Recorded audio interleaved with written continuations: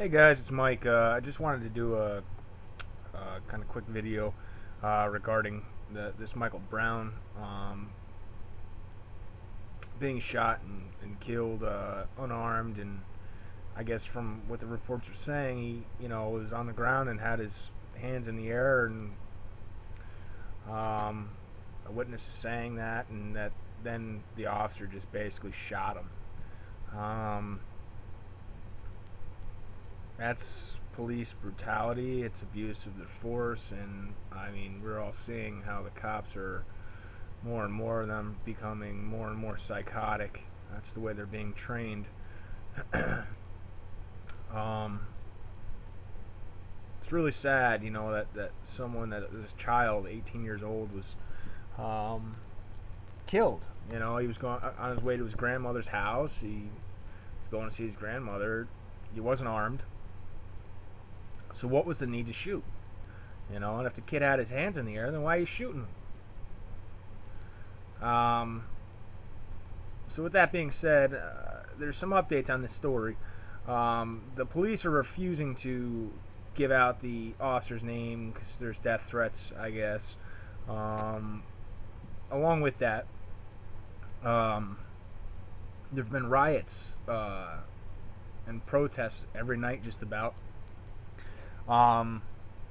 Turning violent and whatnot, and I mean, I understand the public's outcry, for being upset, but you can't give them what they want, which that's what they want. They want everybody to act crazy and violent and to attack each other and turn this into a racial thing, when truly it isn't. It was an abuse of power by an officer. We need to remember that. Now, moving on here, and again, it's very sad that this young man lost his life when he didn't have to.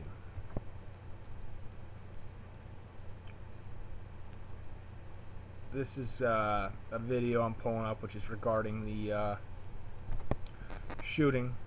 There's a lot of video here down below, you can see.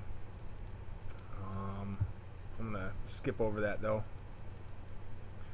and go over here. And I guess tensions are up everywhere in the country right now. The LAPD actually turned around and shot another unarmed teenager, I guess, who had mental problems. It didn't specify whether he was mentally ill or if he was mentally slow, but there was some, from what it sounds like, it sounds more like he was either mentally slow, I believe, and they basically shot him in the back. We're seeing more and more of this. And just look at the cops here. Look at them. We're the enemy, guys. We are the enemy.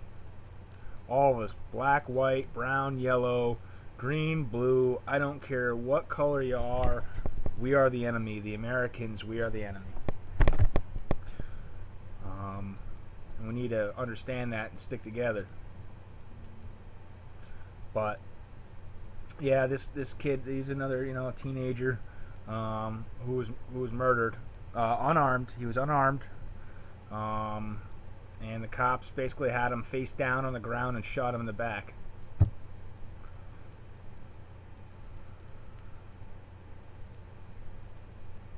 And so over in St. Louis during these riots, there was another shooting. Now this one I can understand, okay? The person pulled a gun.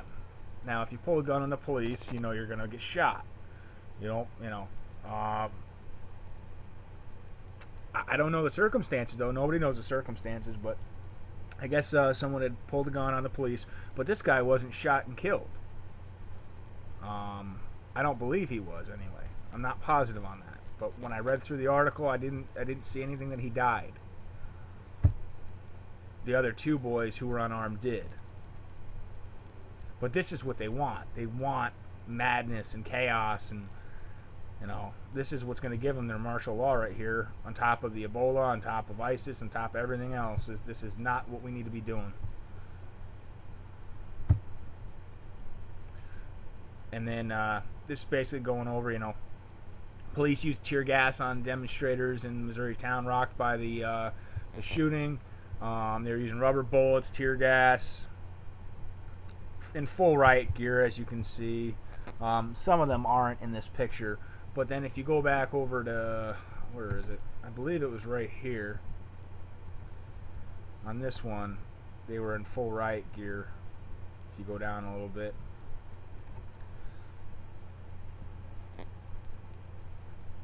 And I guess gun sales have gone through the roof during this whole crises over there. It's been basically rioting every night, so I mean, we don't need this to continue throughout America.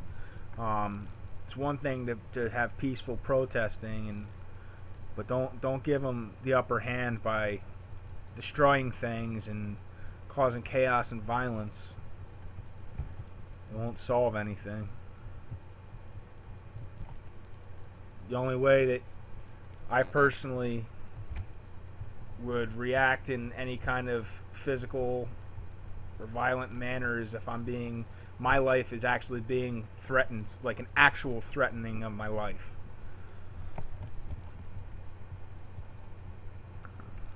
I feel your guys' pain, and you know, God bless you, and hopefully we can all overcome this together. God bless everyone.